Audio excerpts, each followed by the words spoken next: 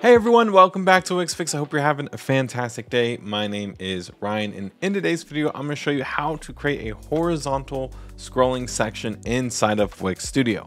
Now, I do want to say this was first found by the I Love Editor X channel. So if you guys have not subscribed to this channel already, I will leave his links in the description below. I know I always give him huge props anytime he finds something that's so cool, and I wanted to show you guys as well. So here is what we are going to be building in today's video. We come down to this section and it starts scrolling to the left, and then it waits a few seconds and then keeps scrolling down to the next section. So without further ado, let's go ahead and build this inside of Wix Studio. So here we are in Wix Studio. So the first thing I want to do is actually just add like a little container to our website. And I'm just going to make it really small. And just so it's easier for us all to see, I'm going to change the color to a black color. Now for this, I'm going to just center it on the section, and I want to add some margin to the top and bottom. For this one, I believe I did 100 VH on the top, and we'll also go ahead and do that to the bottom as well. So as you can tell, this section is very long because the margin that's applied to this container, it has 150 VH on the top and 150 VH on the bottom.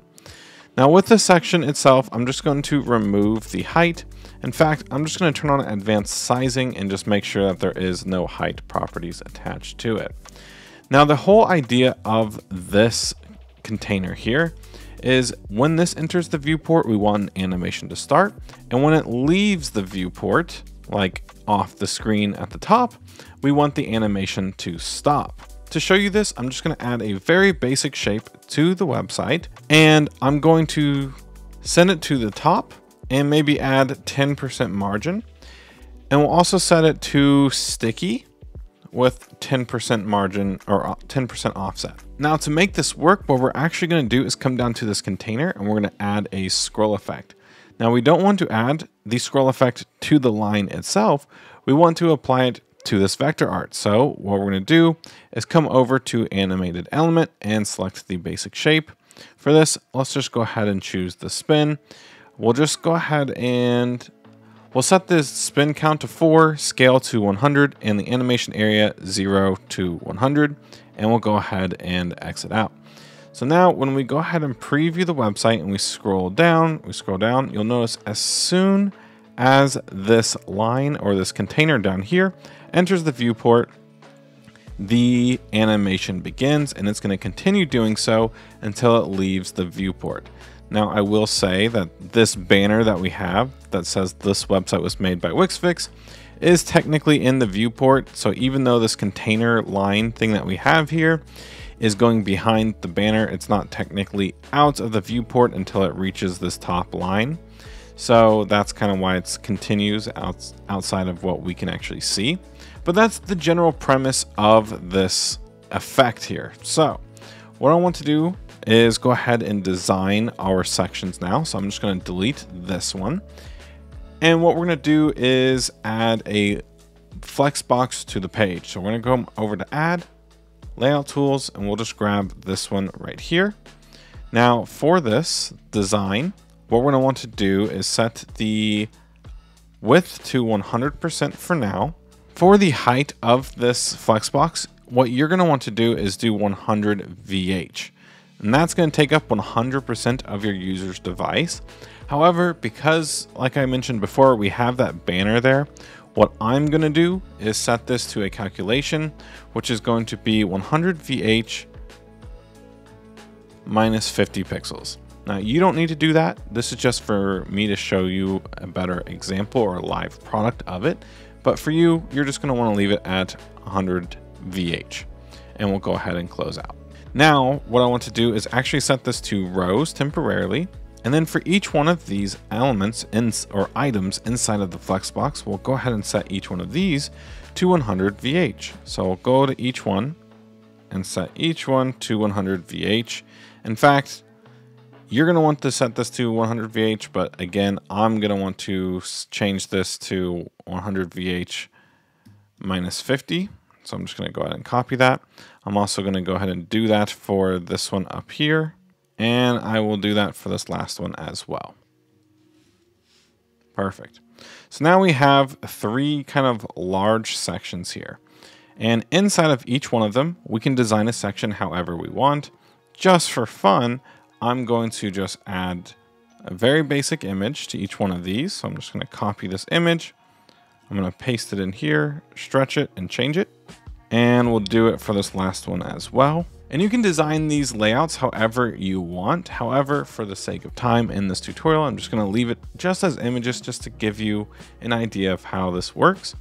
But now that we are done with this, what I want to do is actually grab the Flexbox, and we're going to set this to columns, and we're going to set the width to 300%. So now we should have something that looks like this. But with the Flexbox selected, we're also going to want to make sure we align it to the left. So basically it moves it to its starting point here. And the last thing we're going to want to do is, and this is just personal preference, but I'm going to remove the gap in between the Flexbox items. If you don't want to do that and you want there to be a little bit of a space, that's perfectly fine. But you are going to have to remember that in the next step. Now it is time to move the Flexbox. So what we're going to do is grab the container. We're going to come over to interactions, scroll, and we're going to add a scroll interaction. Now again, we don't want the scroll interaction to apply to the container. We want to apply it to the Flexbox. We also don't want the animation to apply to its design. We want it to start from its design. And we're going to choose the move option. Then we can press adjust in the bottom. And what we're going to want to do is we're going to set this to 270. That way we're making sure that it's moving left. We want to make it move in the correct direction. So 270 is going to help us move it to the left. For the distance, we aren't going to want to have this be 400 pixels. We're going to want this to be 200 VW because we have 2 other screens that we're trying to preview here. So we're just going to want to move it 2 more screens over basically. And this is where you would want to also include that extra space if you left the gaps in there. For example, if I just grab this Flexbox really quickly and we left like an 8 pixel gap and we switch this over to viewport, then we would have to include an extra 0.6 per space. So this would be 1.2 VW extra that you would need to add. But again, we are not going to be including that. But now that we're back in the animation settings, the last thing we're going to want to do is change the animation area from 50 to 100 to 0 to 100. Just like that. Great. And the last thing we need to do is to grab this Flexbox. We need to set the position type from default to sticky, and we're going to leave it at 0. And now we are basically done. So if we go up to the top of the screen and we scroll down, we'll get to this point. And if I start scrolling again, it's going to wait a little bit. You can see the scroll bar here, and it's going to start moving across. And then once it gets to the last slide, it's going to wait a little bit, and then it's going to start moving again. Now, I will say that this line right here holds a lot of power. You can see when I was animating through them that this was actually going pretty fast. So to make it go a little bit slower, all we need to do is grab this line, and maybe we can set this line to be like 500 VH. So it's going to be pretty tall. But now when we go ahead and preview the website, you're going to notice that it's now moving so much slower. And I think that's a really good way to be able to control the speed of this little scrolling interaction. And another thing to kind of mention, if you want it to animate as soon as we hit this, as soon as this section hits the top, you know, we're scrolling right here, nothing's happening because we have a little break here. And then same at the very end where there's like a little bit of scrolling break before it moves on. If you want to edit the length of that, what you can do is grab this line and you can adjust this margin. So if you don't want it to have that little break in the very beginning, you can just set this to 100 VH. And if you want maybe a longer break at the very end, then we can set that to a higher number. And so now when we go ahead and press preview and we scroll up to the very top, you know, as soon as we scroll down, you can notice it's going to start the interaction effect here. And then at the very end, you'll notice I'm still scrolling right now, but it's taking a lot longer for the effect to kind of move on to the next section. So as you can see, this container element right here holds a lot of power. If you want to speed up or slow down the actual moving of the object, you can change the height of this container. And then if you want to adjust the timing before the animation starts and the timing after the animation starts and moves on to the next section, you can then edit the top and the bottom margin. But that's basically gonna wrap it up for today's video. If you all did enjoy, please consider giving this video a like and subscribing to the channel for more Wix and Wix Studio content coming out really soon.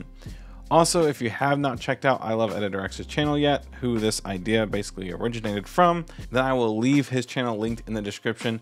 Please go subscribe to it if you haven't already. He's always uploading some really cool stuff there. But thank you all again for watching, and I will see you on the next one.